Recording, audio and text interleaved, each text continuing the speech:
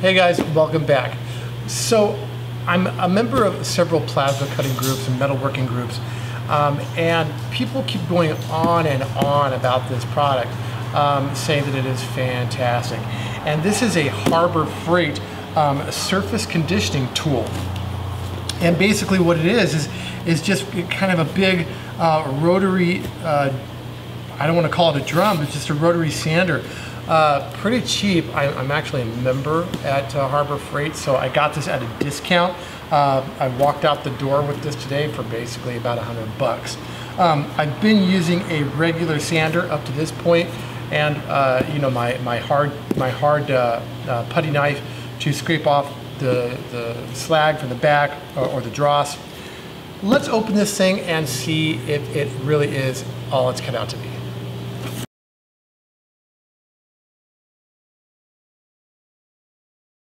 Okay, so in the box, it's going to come with 3 different wheels.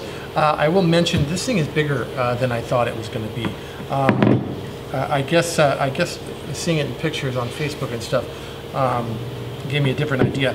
This is pretty big, and it's a little heavy actually, as far as power tools are concerned. Comes with 3 of these sanding drums here, these sanding heads. This one's a 40 grit, we've got a 240 grit, and we've got a 120 grit. I'm going to start with this 40. Now in the box we also get a handle, 2 keyways that are going to slide, looks like they just slide here into what would be the shaft, and then those would slide into these keyways inside of your drums. They also sent 2 new brushes, which is pretty cool. I hadn't even thought of that when I bought this machine, that this was going to be a brushed motor and that eventually those will go out. So let's just put everything together.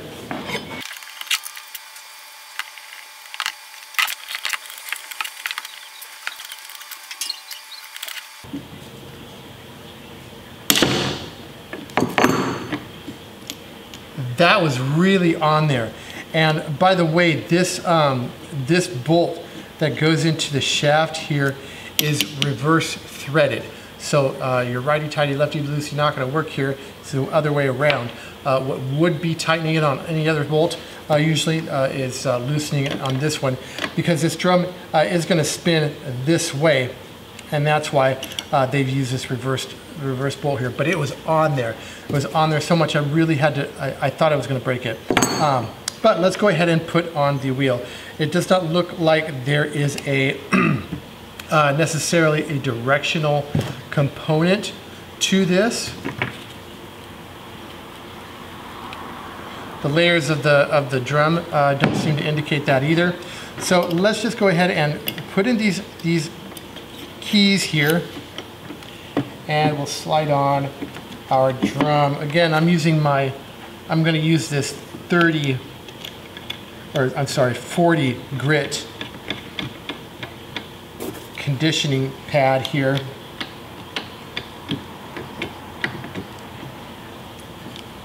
And since this thing is tightened in the direction that it's spinning, I don't think you really need to crank down on that.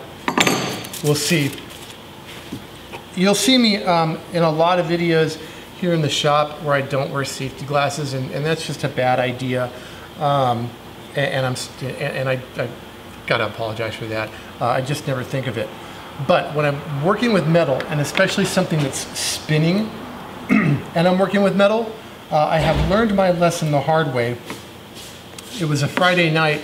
I was working on a car, and I was working on some shelves, and just for a moment, I had my safety goggles on, but just for a moment, I pulled them down to see a little better what I was grinding, and I shot a piece of metal straight into my eye, right in the center of the iris.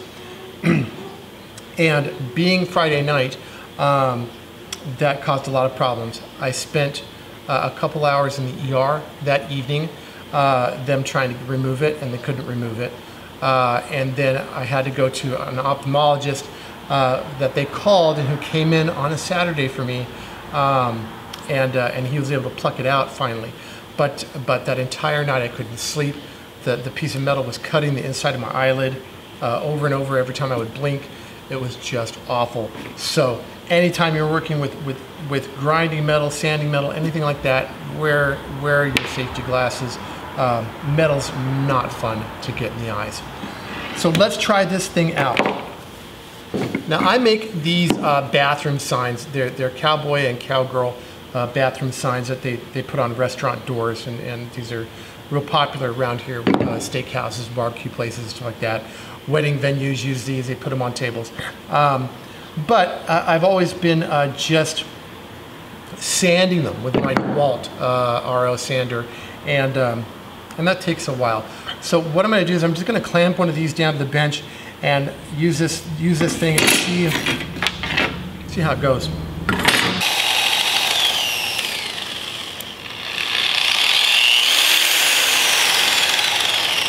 Okay, it's got a variable speed here on the handle, which is cool.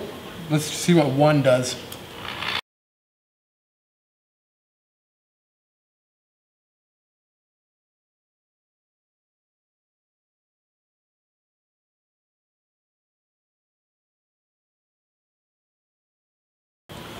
All right, well, so to the guys on Facebook